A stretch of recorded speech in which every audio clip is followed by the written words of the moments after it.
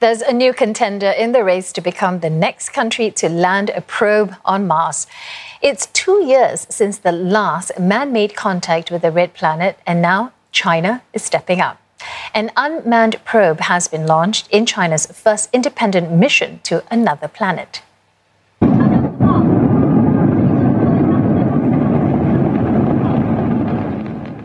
Tianwen-1, or Quest for Heavenly Truth, has blasted off with a Long March 5 rocket from Hainan Island.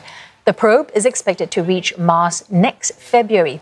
It will orbit the planet for a few months before looking for an opportunity to make a soft landing and carry out exploratory work. And that's Asia Tonight. We're going to leave you with more pictures of China's mission to Mars.